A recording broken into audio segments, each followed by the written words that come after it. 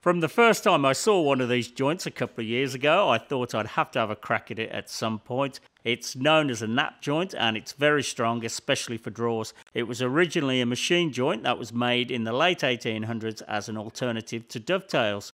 And being machined, one man could go from making around 20 drawer joints a day up to around 200. I've started experimenting, and with my method I've produced these samples. They aren't the best, but with my very poor setup I think I can improve on it, so hopefully by the end of the video I'm producing something half decent. I'm going to make the cutter first, and to do that I'm going to use a cheap spade bit. I'm heating it up to a cherry red, then I'll let it cool down slowly. That will anneal it, which means it'll be soft and I'll be able to shape it.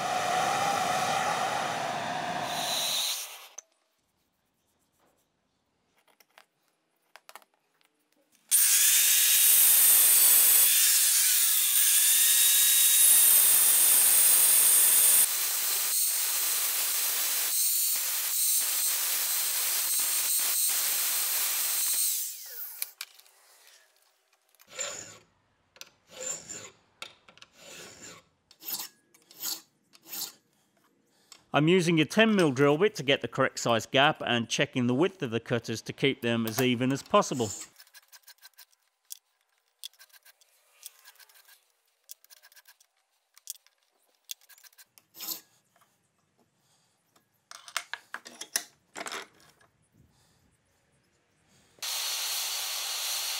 To harden it, I'm heating it up again and then quenching it with vegetable oil.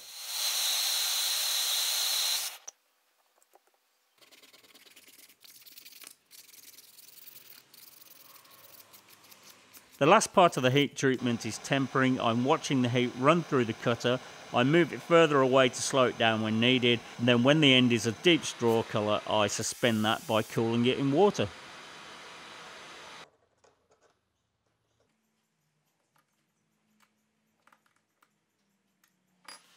I'm grinding a very slight bevel just by eye using a 120 grit belt, and that's all it needs and it's ready to use.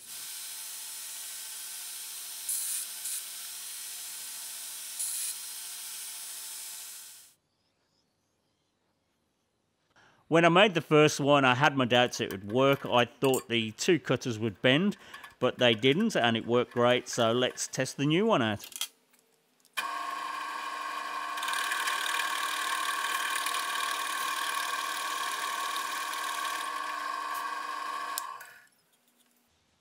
Another option is to use a plug cutter, but it doesn't make a wide enough cut, so you'd have to use two different size cutters and keep swapping them out. I wasn't happy with that idea. I did think about putting a plug cutter in a hole saw, and then I could have welded those together.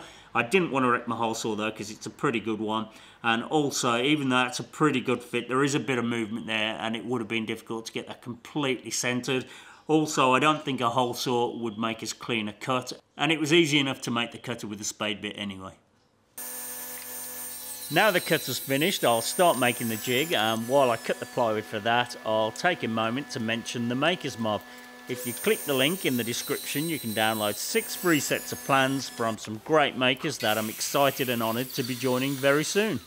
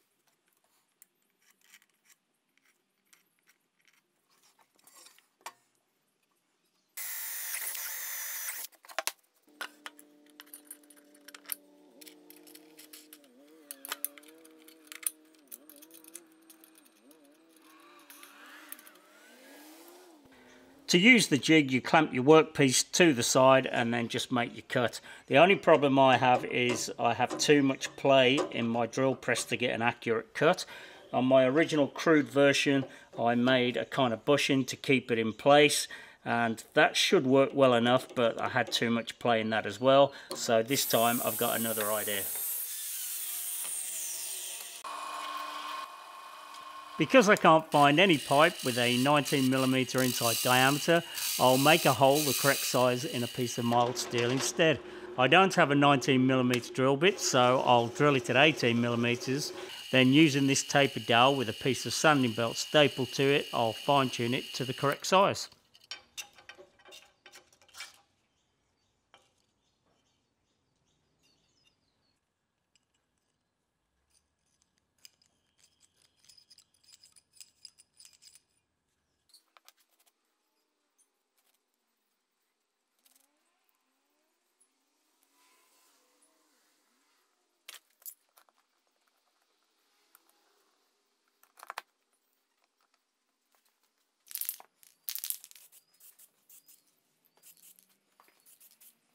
I've just set this back up and locked everything in place. The edge of the spade bit needs to be 4mm away from the edge of the fence.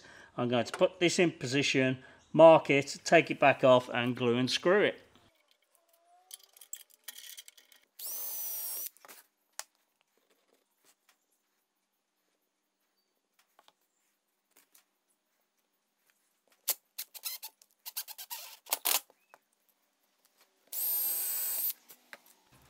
I've got a piece of cheap pine just to try it out. The first thing to do is score a line with the marking gauge just to reduce any chip out, and then just clamp it in place. I'm just putting this anywhere just to try it out.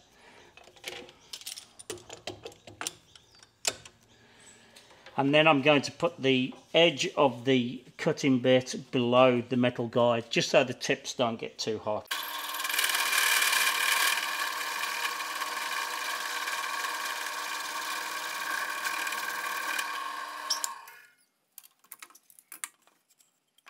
Not too bad.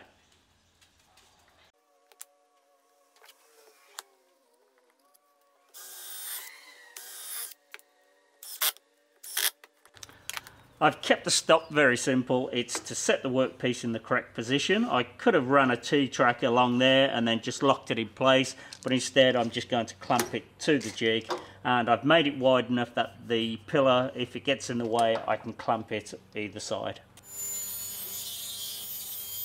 Now I need to make some spaces, and for that I'm just going to use some strips of plywood.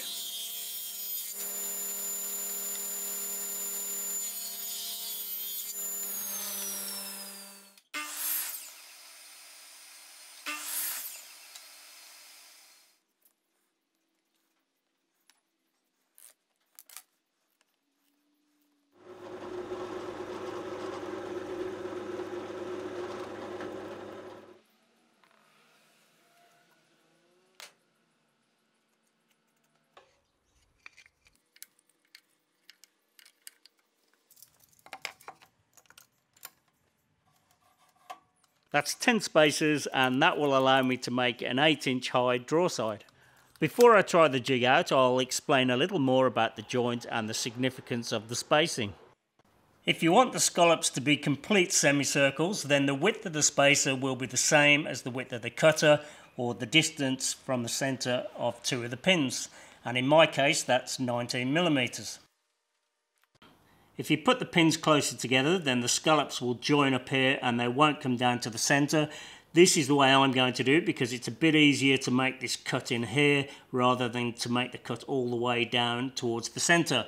And to do this, I'm going to make my spacers 18mm. If you make the spaces wider, then the scallops will be further apart. It will leave this little bit in the middle. You'd have to square that by hand, but it wouldn't be too difficult, and I think that could look really good. This one is similar to the one before, apart from it's not squared off between the scallops. You can buy a system that uses templates with your router to make this, but it looks like it's been done by a router, and I don't really like it that much.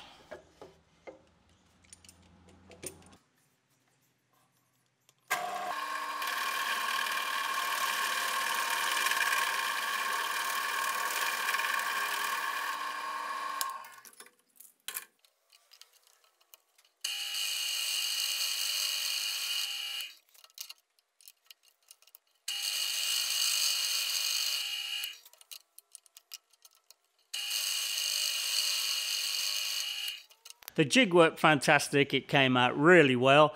Before I make the piece that fits into it, there's a couple of bits need cleaning up by hand, but it's very easy to do, and the ends need squaring up as well.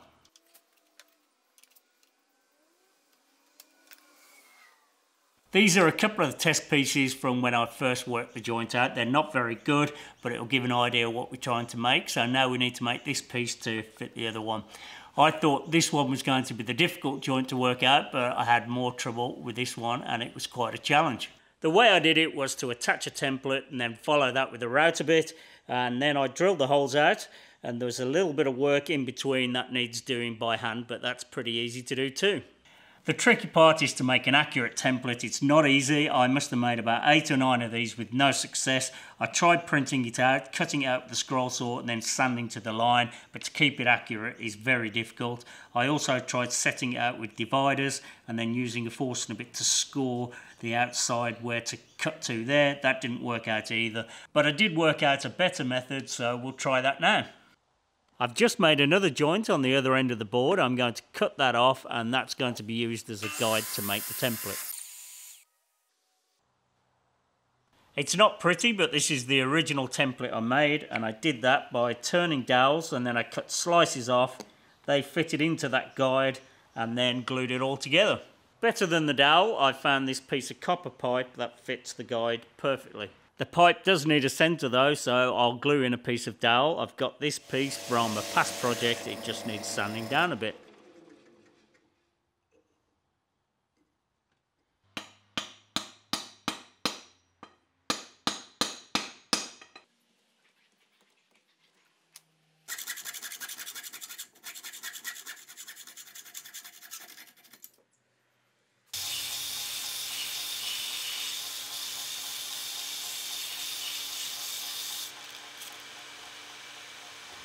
It would have been easier to make them with just dowels, but they're pretty solid and they fit well, so I'm happy to have done that.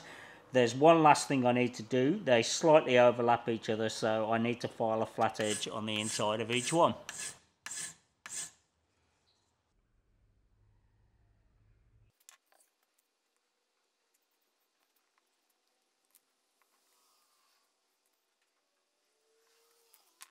This piece will be the template and the discs will get glued to it, and here I'm marking where the shoulders of the joint will be on the template.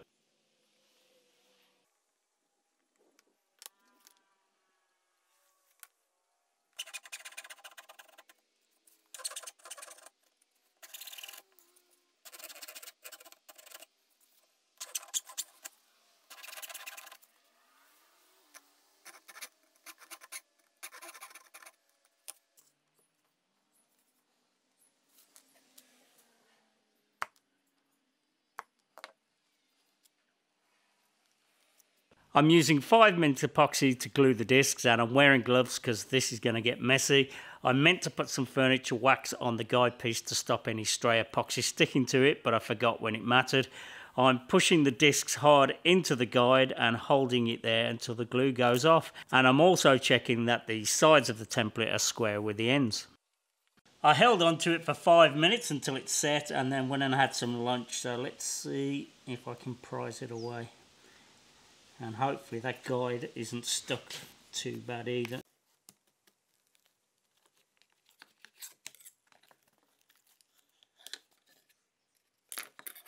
Just stuck a little bit on the corner there. There we go, that's not too bad. I'm gluing another piece of thin plywood to the first to hold everything together. I'm putting a line of epoxy across the discs, then using wood glue for the rest of it.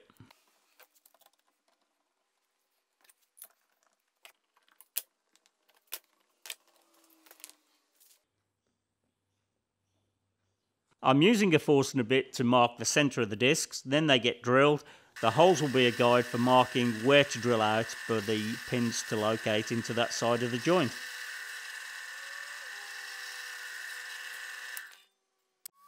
I may as well flip it over and clean up the plywood on the back of the template.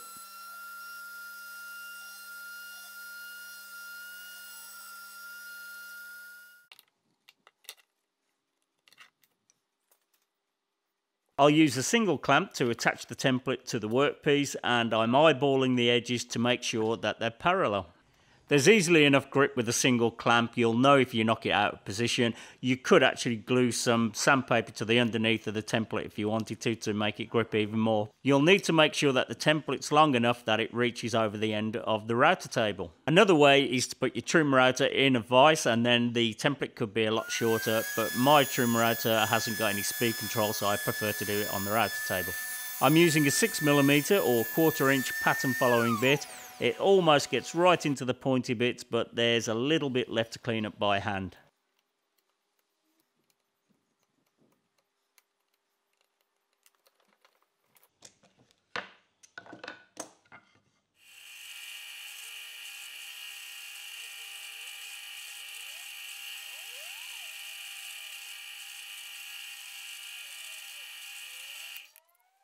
A countersink bit will relieve the edges a little and help the joint go together easier.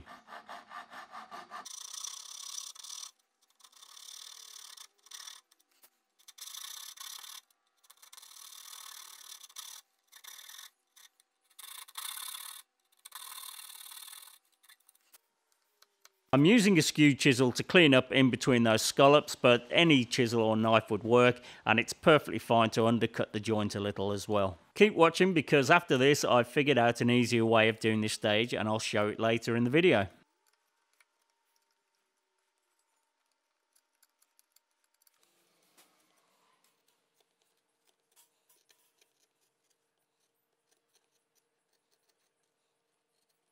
I'm not super confident, but we'll try it. It might need some adjusting yet, but we'll give it a go.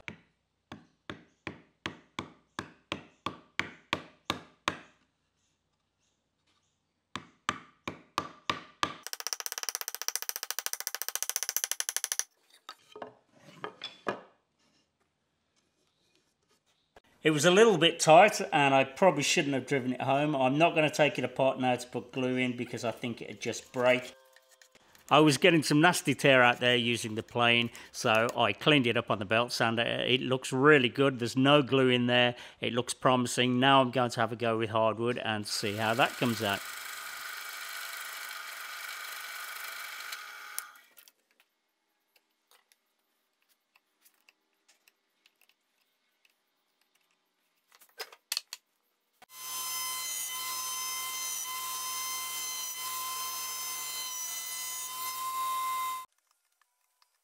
My new method to cut out the bits between the scallops is to use a gouge. This is a number 7 sweep, and it's not exactly the same radius as these discs, but it's very close, and it's close enough, so it's just a couple of taps in each one, and it doesn't matter if I undercut the joint a little bit either. So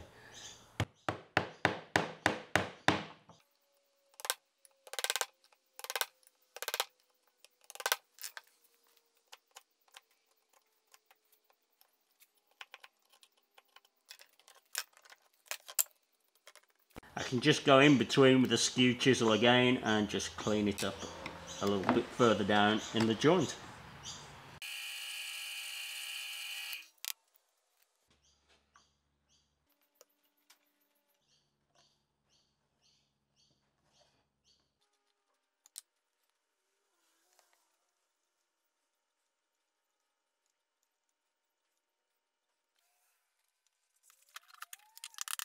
I'm trying out different combinations of wood, and this one is silky oak and camphor laurel.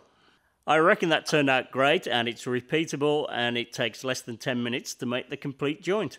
While I was making the black wattle and the Oregon one on the right, I realised the holes for the pins were a bit tight, but changing from a 10mm Forstner bit to a 10mm brad point bit made the difference, and now the joints go together well. I did a couple of extra things to the template. I glued sandpaper underneath for a bit more grip. I did have one slip, and that's much better now. I put a fence on the outside, so now it's a case of just getting your workpiece, putting it up against that fence, and just make sure that it overhangs slightly at the end, and clamp it up, and it's ready to go. This template will only make a joint of this size, so if you want to make it wider with more scallops, you'll have to make a new template. Making use of the original template, it's a pretty easy task to make a new one. I made this one out of 12mm plywood. I haven't tested it yet, but I don't see any reason why it shouldn't work.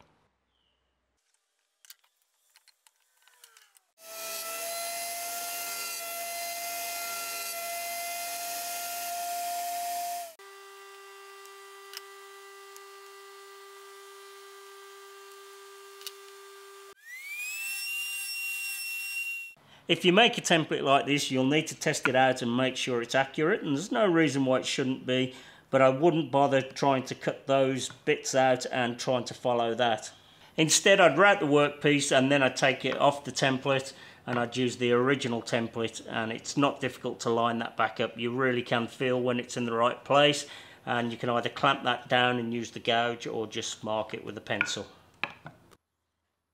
I really do think that worked great, but if you have any ideas on how to improve it, then share those in the comments. The only thing I would change is I think I'd make the pin slightly smaller. I made it 10mm, I'd make it 9. It just means making a new cutter. Now I need to use the joints in an upcoming project. I'll have to put my thinking cap on. Hopefully you enjoyed the video. If you did, please like and subscribe. Thanks for watching, and I'll see you on the next one.